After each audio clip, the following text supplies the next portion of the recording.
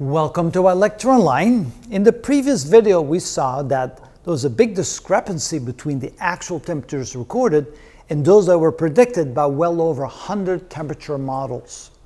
So why are they so different? Well, one of the reasons is because the cause and effect may not be quite what it is that we think it is. For example, any increases in the carbon dioxide levels may indeed cause an increase in the temperature, but that should increase the water vapor in the atmosphere, which then would cause additional increases in the temperature. And perhaps that model doesn't quite work the way we had predicted. But then there is this other thing that everybody does seem to agree upon.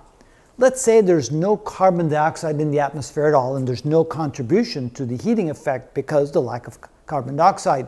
And now we place 20 parts per million of carbon dioxide in the atmosphere.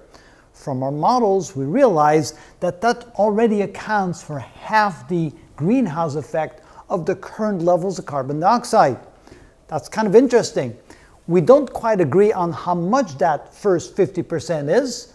It can be anywhere from 1.5 to 2.5 degrees increase in the temperature of the lower troposphere, but we do realize that the first 20 parts per million already have or contribute half the greenhouse effect of all the carbon dioxide in the atmosphere. And that is actually quite exciting when you think about that. A very small amount of carbon dioxide, 20 parts per million, have an enormous effect on the change in the temperature. But then as we start increasing to 40 to 60 to 80 and so forth, even doubling from 20 to 40 only has a relatively small effect on the temperature. When we go from 20 to 40 parts per million, there's only an increase of about 0.3 to 0.5 degrees centigrade.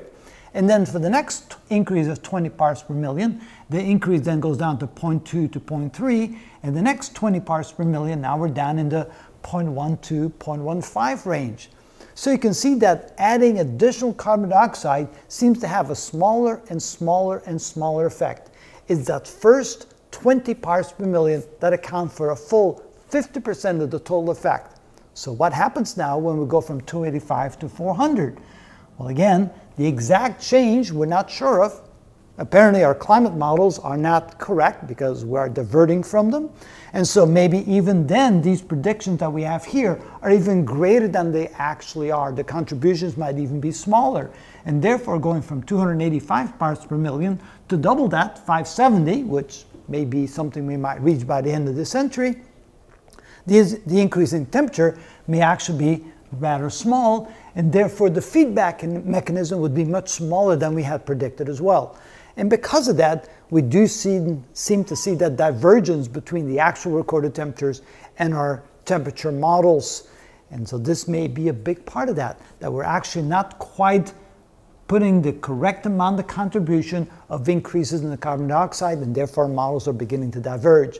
But certainly, if there was no carbon dioxide, it would be quite a bit cooler, but you can see that the immediate effect of adding just a little bit of carbon dioxide is much greater for that part than for any consecutive increases that we're currently experiencing.